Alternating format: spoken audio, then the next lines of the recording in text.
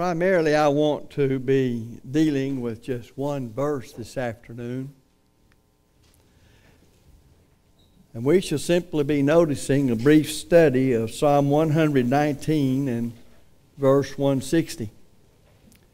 Notice that I have there that we're studying it from the standpoint of it relating to ascertaining Bible authority.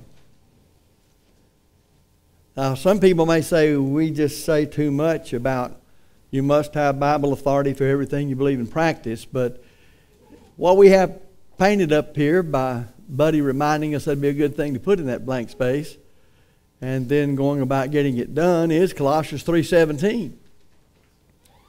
Now, there are other passages that would teach the same thing, but I suggest to you and about any other church, even some churches of Christ, you would not see that passage, Colossians 3:17, emphasized. We spend a lot of time on it here because it just simply comes down to this. We talked this morning about the care of our soul.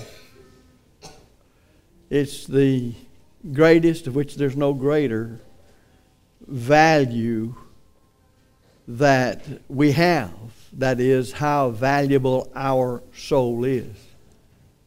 But if we do not know how to ascertain the authority of our Savior, the head of the church, He who purchased the church with His blood, He who adds every person saved by their obedience to the gospel to His church,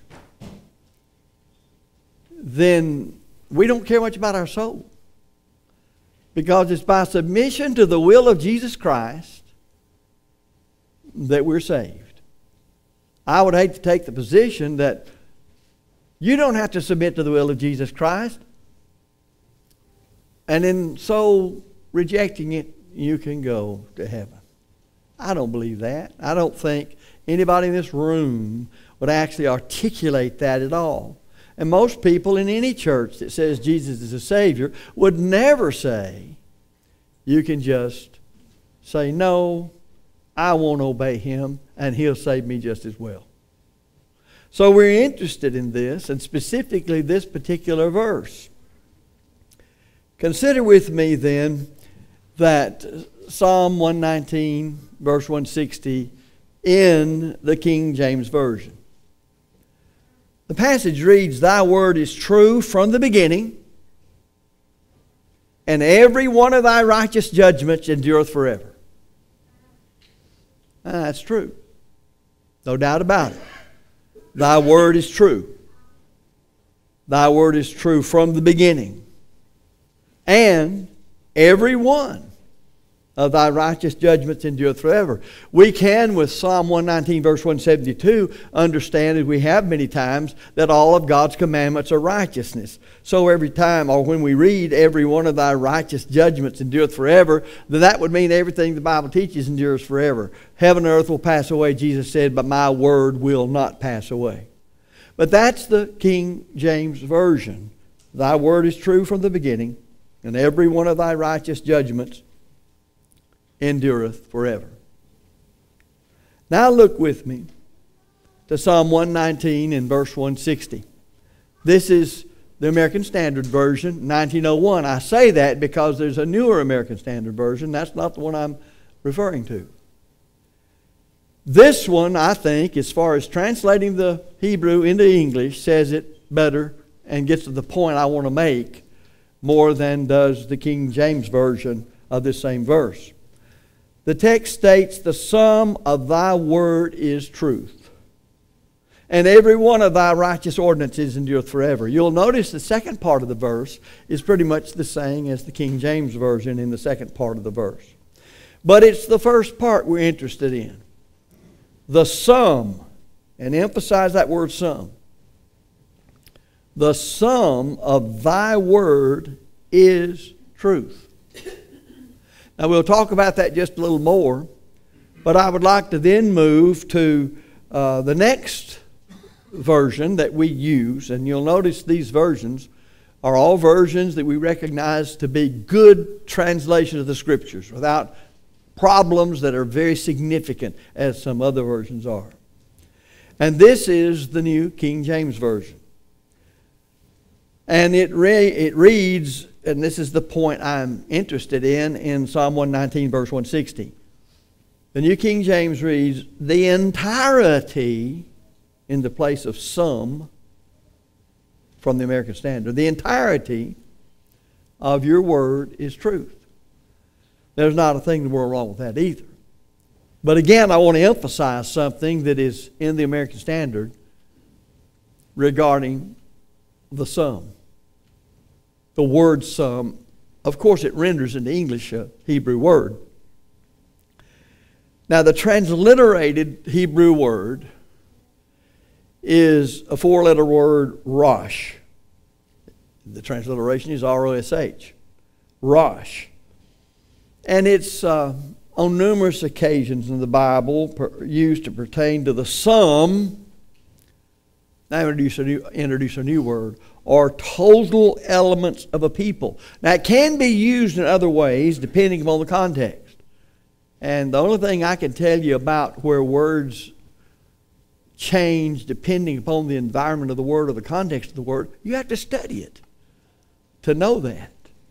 But this is the word, Rosh, that is translated some in the American Standard 1901, Psalm 119, verse 60, or 160. Let me show you how it's used regarding people, because I pointed out that word Rosh is used many times as it pertains to the sum or the total elements of a people. Example would be referring to Israel itself. It denotes the sum or totality of the congregation of Israel. In such verses as Exodus 30 and verse 12, and this is used that way in the American Standard Version in these passages, Exodus 30:12, Numbers 1 verse 2, and Numbers 26 and verse 2. So that same word in the American Standard Version 1901 is rendered S-U-M, some. So since the congregation was made up of individuals, mark that, even as this congregation is, each individual being a part of the whole or the sum or the total number of the congregation. So it's learning to see in the case of a congregation, and we'll just bring it over to this congregation of God's people here at Spring, the church just doesn't consist in a conglomerate, in a corporative type standing. It exists with each individual saved by their individual response to the gospel and saved by their individual faithful living. And all of them working together according to their several abilities then make the whole, the sum, function. And you can see that when Paul talks to the church at Corinth. And he talks about the church as a body. And he talks about the different members of the body. And now one member can't say to another member, you don't amount to much. And we often illustrate that by saying, well, have you ever hit your little finger with a hammer to the point to where, maybe makes the fingernail come off? Your whole body says all that amounts to anything now is your little finger. And you know about it, and you're not interested in your nose or your ear or your foot. You're interested in only that little finger, and the whole and all its parts tell you that. Well, we sometimes sing a song, when sorrow passes from eye to eye, meaning that the spiritual body of Christ and each member that makes it up, each one of us are mindful of the needs of others. And when others rejoice, and the Bible even tells us that we should rejoice with one another, and that we should be concerned about the needs of each individual that makes up the one single solitary body. Now the next point I want to make is found in the,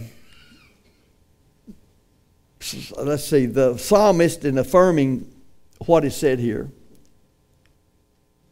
Yes, that's it. What the psalmist is affirming in this, and notice I say affirm. We usually use that terminology when it has to do with a debate. And we're thinking about a proposition. we might say that a propositional statement is a sentence. But what sets a statement apart from other sentences, since it is a sentence? Well, what makes a statement and separates it from all other sentences is that it makes a claim. It makes a claim that something is thus and so. So the psalmist is affirming that God's word's true. We have no problem with that, do we? At least I don't think anybody in this room would. But then, notice, it's true in all of its individual parts. Now, if I say the church at Spring is faithful to the Lord, to honestly be able to say that, what do I have to say about all the individual members? Each one of the members is faithful to the Lord. Coming over to the Bible, ascertaining Bible authority, or rightly dividing the word of truth, 2 Timothy 2:15. The psalmist then is saying, when you put it all together, that is the Scriptures, and what it's teaching on any one topic, then you have the whole truth.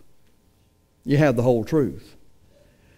So this confirms what our Lord said of the inspired word when He says it's written, man shall not live by bread alone. But now notice, by some words, S-O-M-E, or every word that proceeds from the mouth of God, Matthew 4:4. And what the inspired writer Paul told Timothy in the beginning of 2 Timothy 3:16. All Scripture is given by inspiration of God. So all the words from heaven to man in both the Old and New Testament came from where? It came from God, or they came from God. All right, we're going to study baptism. And we're going to study baptism as God has revealed it in the Bible. That means that if I want to know all God said about baptism, I have to say, or do as we often say, I have to take the sum total of what the Bible says about baptism. Let's move it over to the matter of, has God through Christ legislated and revealed in His Word, His law, the kind of music that Christians are to employ when they worship God in music? Well, look at Colossians 3:17. Whatsoever you do in word, deed, do all in the name by His authority. Okay, so He has, hasn't He? If we know anything about what God wants as to the kind of music He would be worshiped with, we're going to find it where? We've got to find it in the Bible. That involves us understanding the difference in the Old and New Testament. It involves us understanding the patriarchal system and how it's come along and what it did and what it was for and the fact that it's ended. The same is true when it comes to the law of Moses, what was authorized there for the Jews and what it was for as a schoolmaster to bring us unto Christ, Galatians 3:24, and its period of time and how it's no longer the way men approach God. But now we approach God through Jesus Christ and Jesus Christ only and His will. Again, Colossians 3:17. So I'm concerned about the authority of Christ. Why His authority? He's king. He's absolute monarch. His word is law. So we're concerned about when we study any portion of the God-inspired Scripture, we must, it's obligatory, you can't get around it. We must include the sum or totality of the Scriptures in order to come to a logical, harmonious, and trustworthy conclusion as to the correct meaning of the text under study. So, what am I going to do about the will of Christ manifested in the words of Christ in the perfect law of liberty, James 1:25, relative to worshiping God, and as our illustration is, in music?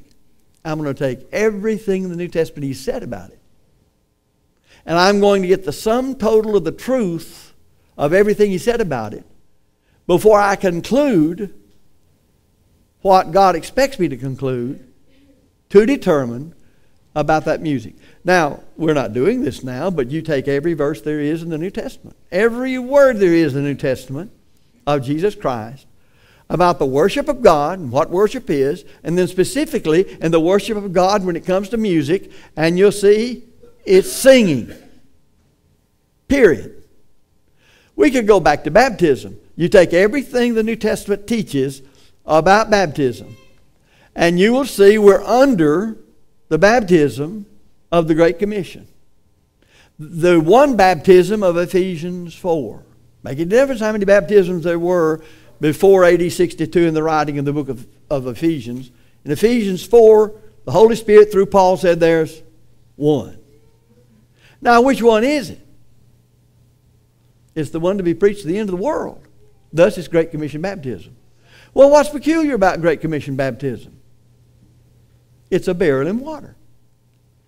So how do I know the mode of the baptism that God commands us to obey is a burial in water? Because I can take the sum of the teaching of the New Testament on baptism, the totality of it, and come to the conclusion. It's that simple. Now, you say, that takes a lot of time. Yes, that's exactly right. Now stop for a minute and think. When you call to mind all you know about what God's done for us that we never could have done for ourselves to save our souls from sin, when you consider the aspect of the time involved in what Jesus did to save David Brown's soul and yours, that was over 33 years. Short of our lifespan, but everything He did in those 33 or so years was time well spent as far as I'm concerned. Because it ended up providing salvation for me when there wasn't any other way I was going to get it. So when it comes to studying His last will and testament, whose last will and testament? That one who spent all that time to do what was necessary to save me that I couldn't do for myself. Then shouldn't there be a certain amount of time spent on my part in studying? But here's the interesting thing about it. We look at all of that and we say, oh, that's a lot of time. But if you use so much of every day, guess by how much time you've engaged in Bible study when it's done properly over 5 years. I suggest to you that if you get in a place conducive to good Bible study where you can think, meditate on what you're reading, that if you studied 20 minutes a day, and I use the word study in its true meaning, being studious. In fact, if you just studied one Greek word that somewhere appears in the New Testament, if you just did it that way, a word study, and you did it for 20 minutes, just that one word, do you realize what you would know about the Bible in 5 years? And what we tend to do is to hit or miss. We don't study it all for a couple of days. We might sit down then and read for 30 minutes. Or we might read for an hour. But then we may not read it all for the next few days. Or we might read 15 minutes the next day. We might read it in the morning, or we read it at night, or whatever. The key is decently and in order. And that applies to you individually in the study of the Bible as much as it does to the church collectively in whatever we do. So when you come back and look at this brief study of Psalm 119, 160 as it relates to ascertaining Bible authority, then the sum of thy word is truth. But it takes some time to run those references and to see how those words fit into the literary environment, the context. It just simply takes time to do it. And any study falling short of this criteria will result in a faulty conclusion. God expects us to use our time on this earth to learn how to go to heaven. You know, you can almost see God saying, is that asking too much? Is it asking too much in view of the love I poured out on the whole world that rejected me, though they once knew me, they left me and did not want to retain me in my knowledge, but I wouldn't let them go? the second person of the Godhead, became my only begotten Son and became a man just like they are and showed them how God would live if He was a man, because He became a man. And Peter said regarding suffering, but it covers everything regarding Christ, that He's left us an example that we should follow in His steps. Well, what about our Lord's own study? Our Lord's own concern with the will of His Father being done in His life. As a Jew, as He grew up, He spent time studying the Scriptures. It's true that our Lord certainly, in view of the fact He had the ability to look at somebody and know whatever was about them, I understand, because that means that spirit in Him is God that never began or never was. But the fleshly humanity functions just like we do. And so He would have done everything a faithful Jewish family did. He would have been a part of all of it regarding the study of the Scriptures and so forth. Thus, in the temple when He was about 12 years old, He asked His parents who were looking for Him and desperate. He said, "Don't you know I must be about my Father's business?" Well, that involved time, didn't it? That involved time and used properly. So I simply draw this to a conclusion by saying, the sum of Thy word is truth, and every one of Thy righteous ordinances endureth forever. Thus, when you study the Scriptures, whatever topic it is that you're studying, then take the time necessary every day to study that topic out before you decide, well, this is what it means. Just like you would determining the kind of music that God wants to be worshiped with. Take the time to study it out and find what the Lord in His last will and testament said about that music. I hope this has been helpful. I deliberately haven't made it very long. I would say something about even the brevity of it, and some folks are still struggling. But the point I want to make is that we didn't spend much time on this. But I hope it was helpful to see that in a brief period of time you can have some things help you understand better just by looking at one word in a verse and noticing how it's used in other versions that themselves are dependable and capable versions in our vernacular to understand what God gave them long ago in either Hebrew or Greek. It's a matter of our want to, brethren. That's what we have to train. How much do we really want to know the Word of God? How much do we really want to know the will of God so it can be put into practice in our life? If you're subject to the Lord's invitation, what better time than now, because it's all you have. Today's the day of salvation. Now is the accepted time to obey the gospel. There are some people here this afternoon who need to obey the gospel. You may be good people in a lot of ways, but you need to become Christians. You need to have your sins washed away so the Lord can add you to His church. You'd make a difference to other people in such a way if you would just be a Christian, and all that the Bible says that is. You probably already know that it's the Scriptures that create belief in Christ, and you must believe that He's the Son of God, John 8:24, Hebrews 11:1 and 6, Romans 10:17. You must repent of your sins. Turn away from a life of practiced sin. Turn to a life that I am determined to do what this book says, and I'm going to study it, and I'm going to glorify God in obedience to His will, and I'm going to be what Jesus said I'm supposed to be. That's repentance, Acts 17:30. It's a command to obey. Then to confess your faith in Jesus Christ, the Son of God. He's your Savior. Romans 10:10. You confess Him to be the Son of God. And then to finish your obedience to the gospel by being immersed in water by the authority of Christ to obtain the remission of your sins. If you need to obey the gospel, let me ask you, think seriously with me for a moment. Why would you want to put it off? You don't know what's going to happen. Did you hear that racket go down the road just then? You may pull out in front of him, leave him. And then what's going to happen? You don't ever know. Look at the news every day in Houston. Somebody's got messed up, shot, beat up, stomped on or something, and they started out just like you did, never expecting any of it. So be prepared. Best insurance in the world is to be a faithful Christian. Because all of us are going to die someday for something. So be prepared for when you die, because you don't know when that's going to happen. Now that goes also for members of the church.